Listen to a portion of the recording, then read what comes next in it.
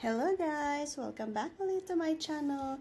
Ngayong episode na to, magluluto naman ngayon tayo ng OKOY with lobster meat. Kalabasa OKOY siya guys. So, keep on watching!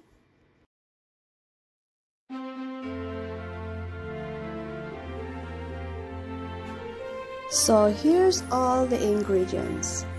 I have here the kalabasa, some bokchoy, onion, garlic, and some lobster meat. And of course, the seasoning are salt, pepper, and the chili powder. So, grenade ko na yung kalabasa. Hindi ko na pinakita on how to do that. So, gawin nyo lang siyang i-grade at paghalo-haloin lahat ng mga ingredients.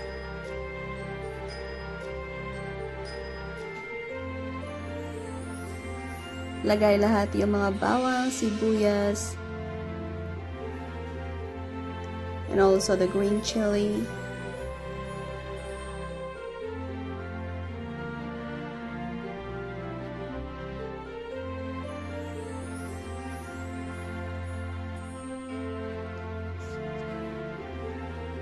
At yung lobster meat.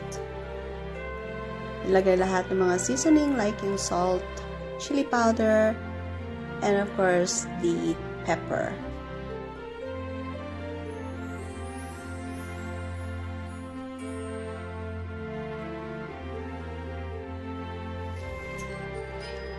Put some flour, eggs, and breadcrumbs. At paghalo-haloin natin. I-mix lang natin siya hanggang sa mag-mix lahat ng mga ingredients.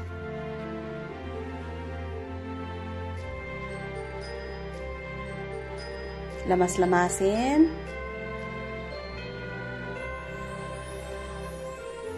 Sarap nito guys. Kung gusto niyo gawin ito guys for appetizer para sa Pasko, pwede rin siya guys. Madali lang siyang gawin.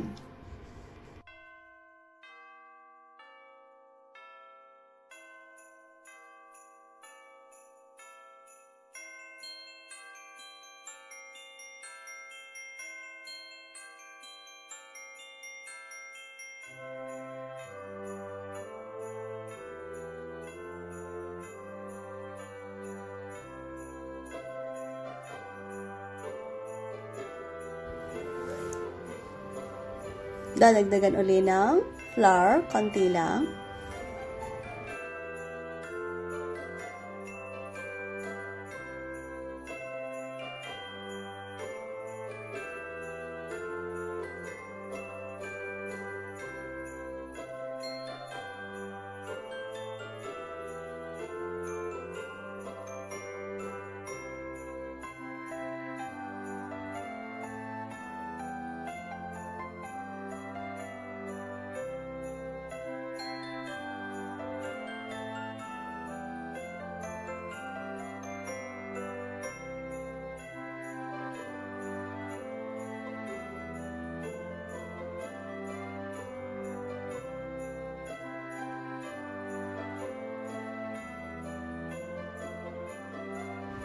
Ayan, na-mix na at ready na siyang i-fry.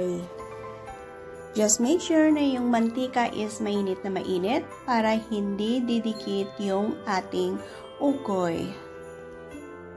I-fry lang natin siya hanggang sa mag-golden brown. Napakasimpleng gawin to guys. Pwede siyang merienda at ulam.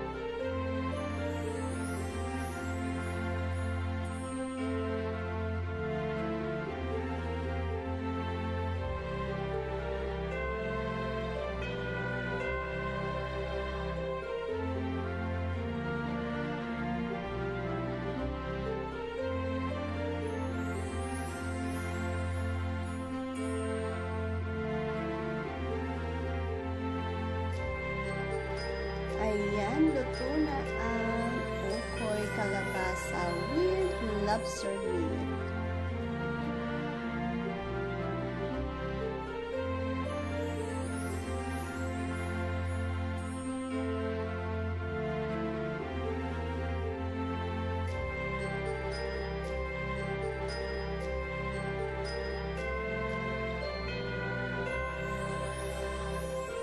Tikman ko nga kung masarap.